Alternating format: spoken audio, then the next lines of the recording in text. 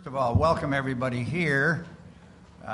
We have many mayors, and rather than take a half an hour to introduce them all and the politicians, I would just like to say welcome, and we really appreciate your coming. But I would be remiss if I did not introduce, because he's here somewhere, Premier David Alward, who is the chairman of the Board of the Council of Governors of ICANADA, and Premier Alward has arrived, in fact, with some colleagues as well. David, we really appreciate you being here.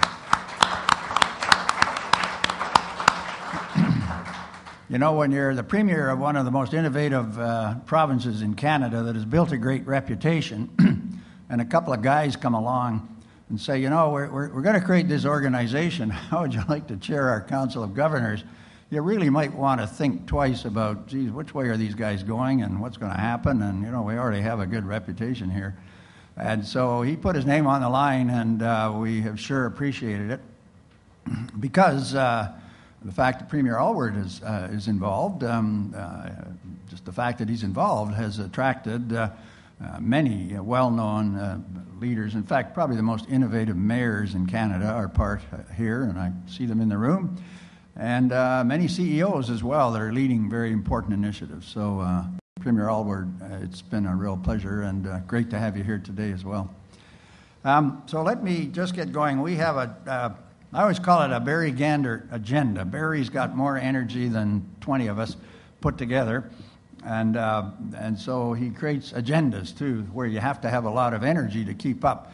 But everybody that leaves a conference that Barry has organized says, God, I got more information in that thing than I did in 3 other conferences. So, so anyway, and he's done a tremendous amount of work as well. But we're going to move fairly quickly along today. And I'll just say a couple of words of introduction to set the stage for the day.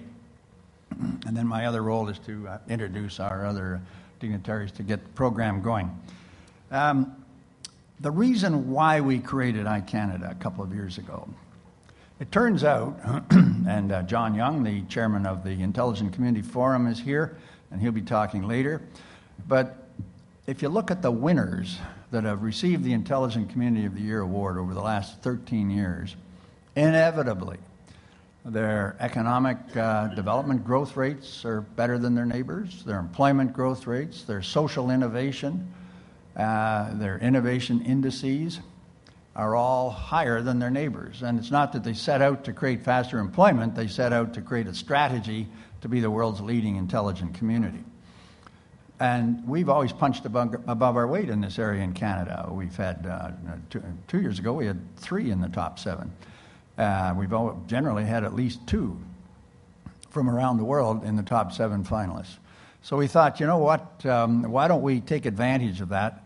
And rather than wandering around Ottawa all the time with our placards saying we should innovate more, and then we all go home and nothing happens, and we should have a digital economy plan and nothing happens. So we said, let's create a movement. And that was the idea behind ICANADA, because if you can have enough cities and towns and communities all winning the awards, and think of ICANADA as the on-ramp for the Intelligent Community Forum awards and competitions, then a rising tide raises all ships.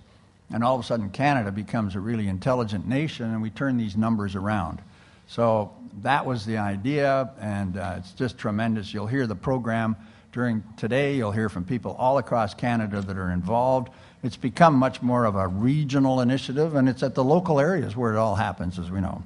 So that's the point. I just want to make one more point before I do that, and Eileen cuts me off. I just got an urgent message on my BlackBerry from Christina Werner. Christina, are you here? Yeah. She's coming, I think. Anyway, here's the fast notice. Canada comes in at number 32, just announced, on the International Telecommunications Union Information and Communication Development Index, number 32. So we've just dropped a whole bunch again. So one of the main things that we want to be getting at as we start to move forward, and the Council of Governors will address this afternoon, is, folks, we just can't keep on reading about how we're dropping and dropping and dropping. And so ICANADA is at a point where it's probably the natural body to lead the creation of a coalition to solve this problem. And it's not about let's get Bell or let's get Rogers. It's about we're all Canadians. We've all got to get in this, and the federal government, and get back to number one where we were in the 80s. So that's going to be something that I'm hoping is coming out of this meeting. And I just wanted to tell you that it just came out. Great way to start. So let me introduce our guests. No, Yes. Good, Bill. All right. Sorry. I was going to introduce Francois, but he's not here yet, I guess. So I'm going to introduce... Does that mean I get twice the time? No, I just used up the extra time. I know you are. My longtime friend for many, many years, who's done an amazing job building CATA, and it continues to grow into all kinds of new areas, John Reid. Thanks, Bill. I bet you don't know the first time the word iCanada was used. I happen to know that. Oh. Because, like Bill has given me 3 minutes, 3 years ago I asked Bill to close our annual Innovation Gala and to give us a challenge. So 3 years ago, Bill, you closed the Innovation Gala. You talked about some of the metrics where we were declining in some, advancing in some. You spoke about concern of the broadband rankings. You talked about the need for leadership. You also said we should be focusing on the cities, the communities, and we should propel them to number one. We should have more international, first-class, digitally enabled cities. And that was 3 years ago, and then you used the word iCanada. So when you look at the agenda and you see the people, I think you should be feeling pretty good. And I can't think of anyone more deserving than a Jubilee Medal than tonight when you will be receiving one. I think your work has been outstanding, and I think this is the sort of thing that we should recognize by all communities and by the nation. So congratulations, and thank you for your dedication. Well, thank you, John. Thank you. I'm spending a lot of time in Russia, so we always clap for the audience, too. Now, before Bill had his 3 minutes at our Innovation Gala, he took longer than 3 minutes, but the message is stuck. Earlier that year, and Barry's here, he will remember this, CATA coined the word Bedouin office. And I remember we did a couple of things. So we merged CATA with the university community because thought leadership is so important. You really can't be credible unless you support it by good research.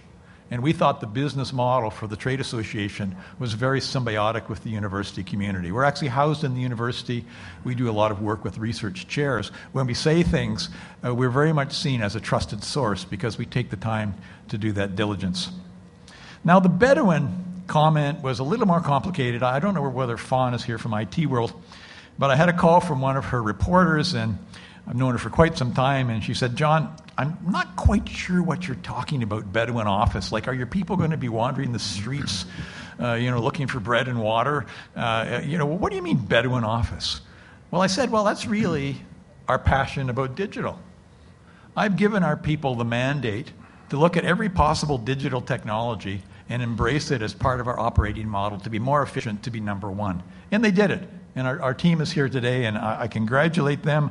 Suddenly, our long-distance bills became profit centers. Suddenly, servers were gone. But we embraced the cloud.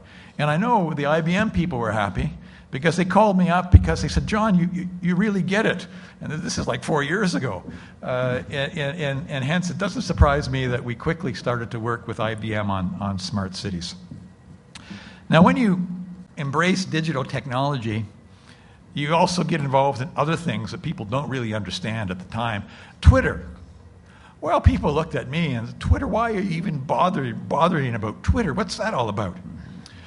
Well, I was very excited setting Twitter up for CATA, I don't know, 3.5 years ago. And I waited, and I got my first follower. I was very excited. So I did my research on our first follower because I didn't know much about the company. I certainly didn't know much about the executive. And then the company of the Twitter follower, CATA's first Twitter follower, we really liked what his CIO was doing. Well, they then won the CIO award that we presented at the Innovation Gala. We then got involved with the food bank at the end of the year, and they needed bread. So I sent a message to my first Twitter follower and said, I know you're socially conscious. We've got a group that needs some bread. So 2 weeks later, through the social media, I get a call from the food bank saying, we got a call, and we now have bread. And that first Twitter follower, who eventually became an iCanada sponsor, one of the first, was Peter Acito from Indirect. So Peter, I think we're a case study on the power of digital power, and a bit of an insight into how important adopting some of these new tools are. So we're passionate about iCanada. We're passionate about leadership. We're passionate about innovation. And I really feel we're in good hands when I look at the people out in the audience and I see what you're doing within your individual constituencies. So we're on board with the mandate. Anything we can do, Bill, to help you out, we will. And on that note, I will introduce Karna Gupta from ITAC. Karna. Good morning, and thank you. Very pleased to be here, and regrets from Francois. He's tied up in WCIT. I just came from there. As you can imagine, it's a 3-day event, so he's kind of caught up in doing the logistics. Very pleased to be here, and welcome to Montreal to all of you, people who are from out of town. I grew up in this town probably about 30 years ago. I lived here probably 3 blocks away. I went to school 10 blocks away. So it's my hometown, but I left it a long time ago, about 20 years ago. Happy to be back and hosting the WCIT here. Let me just talk about, I got into ITAC probably about a year ago, after 35 years in private sector. And as I come into ITAC, I'm just going to introduce ITAC, what we're trying to do. It is an organization that's been around for 60 years and done some incredible work, like any other association has done, no different. And as we look forward, there's really 3 things we're focusing on. And I think one is the working on a lot of the policy and legislative arenas with both federal and provincial governments as it impacts the technology sector.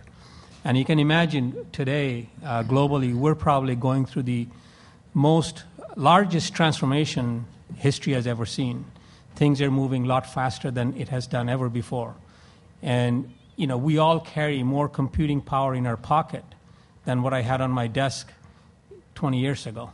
So when you look at how fast things are changing in your car, in your house, whether you're talking smart grid, whether you're talking medical informatics, whether you're talking anything you use, it's all about ICT and information technology. So as we participate in this transformation, associations like ITAC and CATAAlliance and others, they have a role to play. And we looked at it as from 3 fundamental areas. One is the working on the legislative and policy issues.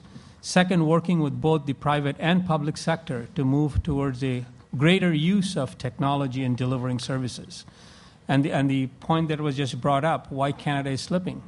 We are most connected nation, but we don't use our technology effectively to do what we need to do. The e-commerce numbers are woefully low. Our talent and skill growth is still struggling. So there are a bunch of issues that play into the environment that is not allowing us to grow. So we're working with both public and private sector to use and increase the use and adoption of technology. The third thing we're trying to do is promote Canadian technology, not only locally but globally.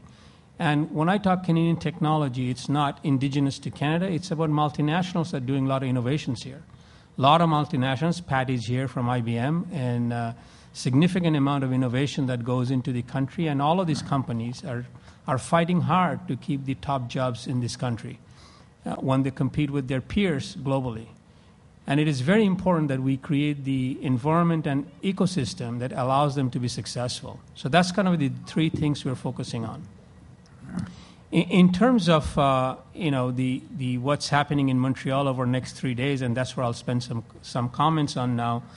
And I think most of you, or a lot of you, would probably go to WCIT over next 3 days. That's taking place in Palais des Congrès, and you'll see a world-class event unfold. We took on that event probably about 4 years ago, and what you'll have over the next 3 days is probably coming together of some very significant thought leaders in the world. You'll have government leaders.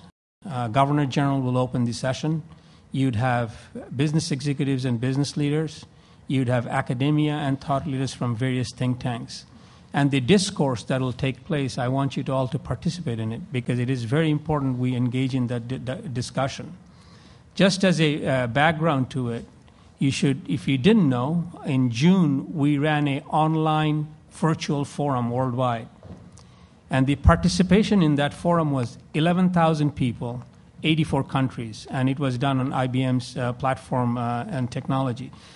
And this global jam has generated a rich, robust input of global issues relative to healthcare, government services, smart cities, you name any of the areas, and we have a data. That data forms the discussion that will take place over the next 3 days in WCIT. So, bonjour and welcome to Montreal, and enjoy the next 3 days. And I'll have regrets from Francois, and he couldn't be here because he's tied up in the WCIT event.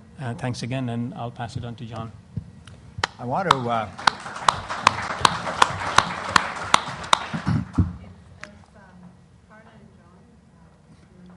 Sure. As